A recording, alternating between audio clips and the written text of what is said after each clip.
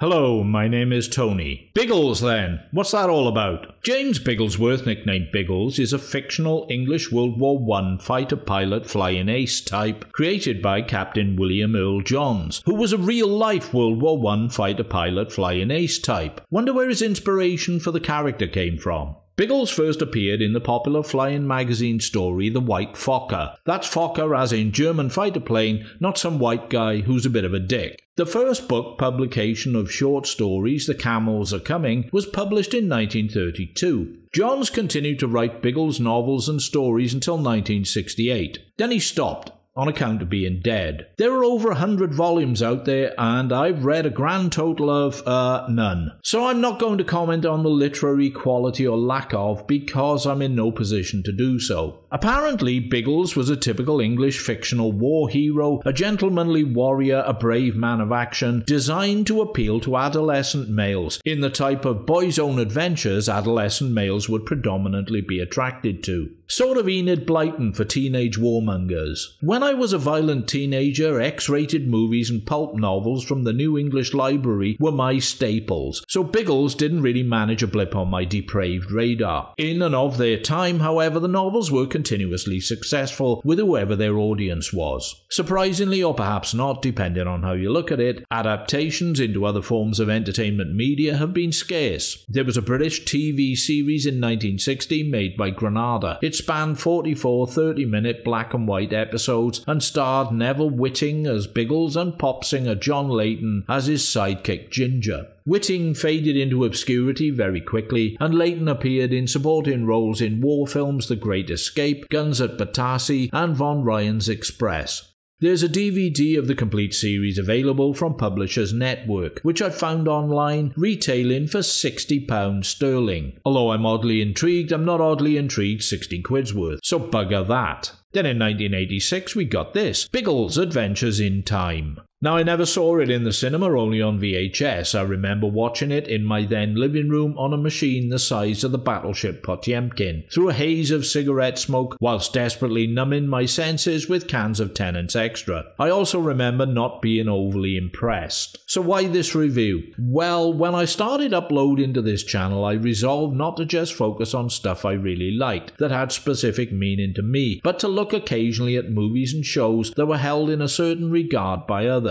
As luck would have it, for the most part, there has been a pleasing overlap, a synchronicity, some compatibility of taste and preference, and it's been okay, but occasionally this has not been the case. So when Bodhi of Sci-Fi brought up this particular offering, I thought, why not? Well, I didn't actually. I thought, I'm not doing that. Then I thought, after he brought it up again, well, where's the harm? So is this going to be one of those fruitless and tortuous endeavours of torment, or has the passage of time afforded me a more kindly and tolerant perspective towards Biggles the movie? We shall see, pilgrims. Since 1968, when the rights were sold wholesale, there was talk of a Biggles film. Various actors were attached to the project over the years, including James Fox, Dudley Moore, Oliver Reed and Jeremy Irons. It wasn't until the mid-80s that we got one. Biggles film, that is. Originally, the producers were aiming at a Raiders of the Lost Ark profile, but the success of Back to the Future prompted a shift in creative direction, and time travel became the hook. John Howe was a mid-level film and TV director, a moderate talent with no real signature style. He'd previously made 3 movies I personally enjoyed. There was Eyewitness, a B-movie thriller from 1970, the Hammer novelty vampire opus Twins of Evil in 71, the novelty being the casting of 2 well-endowed female glamour models who were twins, and the underrated version of the Richard Matheson horror novel The Legend of Hell House in 73. I suppose I could add the Peter Fonda car chase exploitation venture Dirty Mary Crazy Larry from 74, but for reasons I won't go into here, I always found it a source of irritation. Howe also worked for Disney for a spell on Escape to Witch Mountain, Return from Witch Mountain, and The Watcher in the Woods. Not an especially inspired choice of director, but neither was he a categorically bad one either.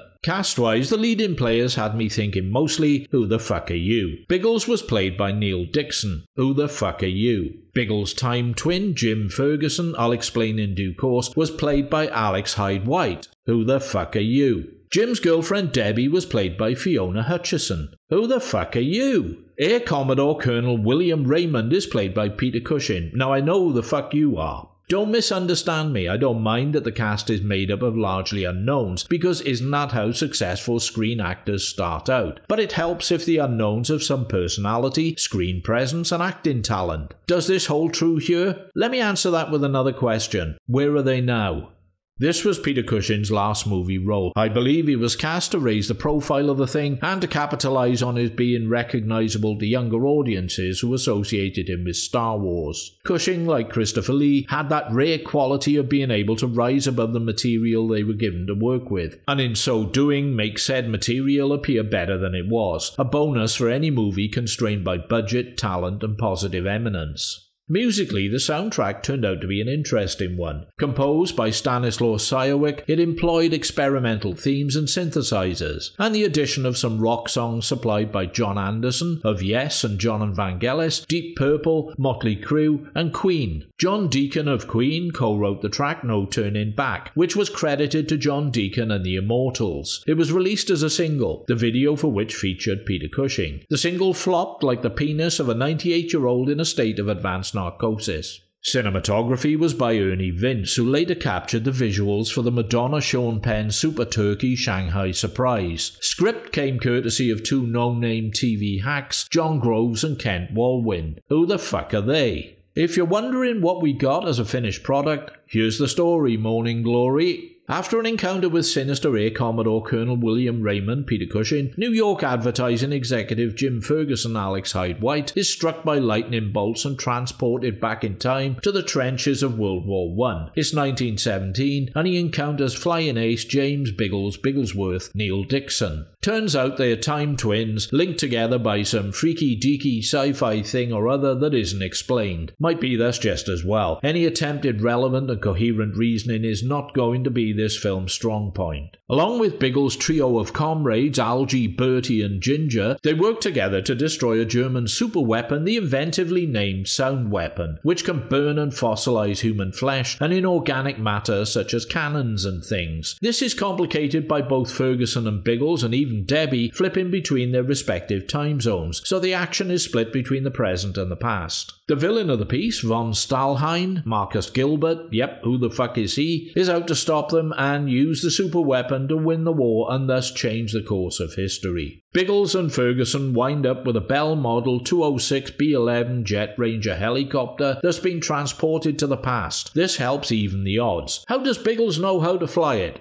Well, he reasons if you can fly a Sopwith Camel, you can fly anything. I sincerely doubt that, but the reasoning just about sums up the philosophy of the film. Neil Dixon, whoever he may have been, makes, in my limited scope of judgment, a reasonable Biggles, not far removed from what I imagine the character to be, or at least in keeping with what I know about him. Hyde-White and Fiona Hutchison look as if they've been transplanted in from an 80s daytime soap opera, something not quite Dallas or Dynasty, more Dumbass or Dysentery. Hutchison is modelled pretty with her swept-back hair and sculpted makeup. She pales a bit in comparison to the gorgeous Francesca Gonshaw as Biggles' romantic interest Marie. Yeah, I know, who the fuck is she? But nonetheless, she's a real stunner to look at. Sexist pig that I am. Hyde-White acts with all the expression and conviction of a plasterboarded drywall. If he looked that blank in a hospital for long enough, they'd switch off the life support. He's a rock-solid, non-personality cardboard cutout. Cushing presents as frail and ailing, but still manages to provide something of an emotional core to the film, injecting some genuine poignancy into the scene where he encounters Biggles once again. Bit of acting thrown in there.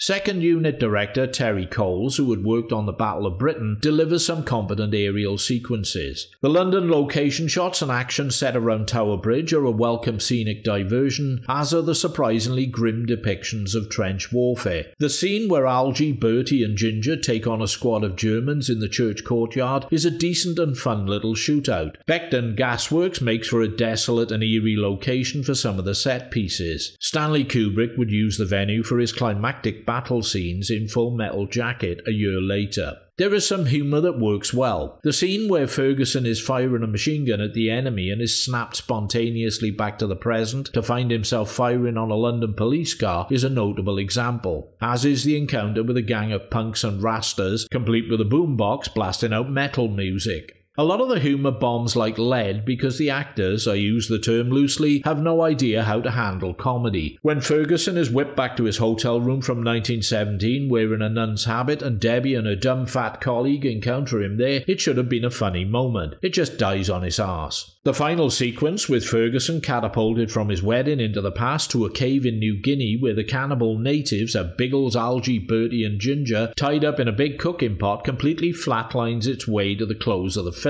What could have been satirical and Python-esque is just stony-faced and moribund, ill-conceived and misdirected. Okay, bottom line is it's infantile, cheesy, poorly scripted sub-comic book tripe, but not in a malicious or malevolent way. It won't induce a hair-pulling apoplexy or drive you to a life-altering stroke. It's too lightweight and well-intentioned for that. I'm not going to recommend watching it to anyone because it's too much responsibility to willfully risk people wasting their valuable time. What I will say though is if you fancy a whimsical taste of the 80s, if you're a hopeless Biggles fan and you feel you can't live without experiencing some big screen manifestation of the character, if you truly love unsophisticated, mindless junk fests, it might spark your target. Me, I must admit to smiling broadly at the line, let's show this sausage guzzler what this thing can do, and for harbouring a great respect for Mr. Cushing. Rewatching it on the Blu-ray format for the sake of this review, I will admit to enjoying it more than when I first fired it up on VHS. Not much more, but enough to be a little more forgiving and appreciate that the film does at least try to be entertaining in a wholly unpretentious way. Innocently crap, in other words, and sometimes that's not so bad. Days later, I'm still thinking about it with something approaching nostalgic affection. And if Hollywood churns out much more disturbingly atrocious and hyper-arrogant woke doggerel like the 355, Biggles' Adventures in Time could well find itself reconsidered a work of majestic towering creative genius in comparison. Now there's something to think about. A flop of a frivolous fantasy bauble from 1986, a preferable option to a multi-million-dollar high-concept thriller from today. Adventures in Time indeed. Thanks as always for your time and attention. It's nice if you can spare the time to not like, or leave a comment or subscribe. If you can't, no worries. I'll be working my way back to you. Threat of the moment. Meanwhile, here's a song called Gimme Shell Shock.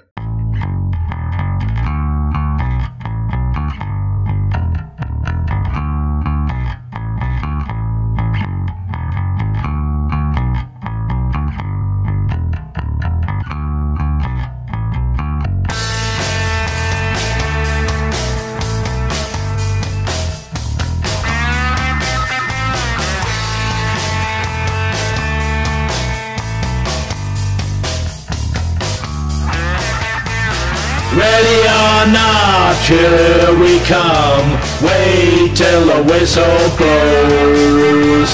Johnny on the spot, over the top. Young dudes all in a row. In no man's land, you fight to stay alive.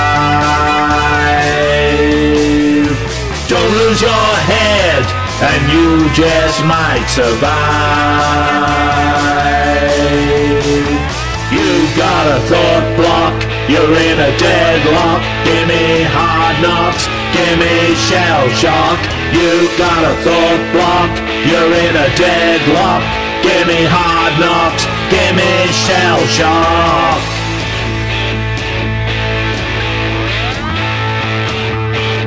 What do you know? Here we go, barreling into the fray. Johnny on the money, it really isn't funny. Ordnance can ruin your day. Out in the field, no time to ruminate. Stick to your guns and never hesitate. You got a thought block, you're in a deadlock. Gimme hard knocks, gimme shell shock. You got a thought block, you're in a deadlock. Gimme hard knocks, gimme shell shock. Keep on keeping on, no time to wait. You're better off in tempting fate than your head on a stick at Trader's Gate.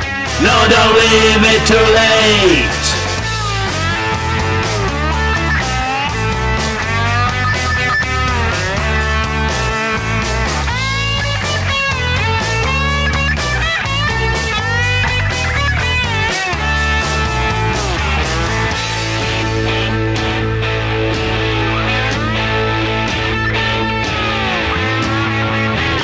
You got a thought block, you're in a deadlock. Give me hard knocks, give me shell shock.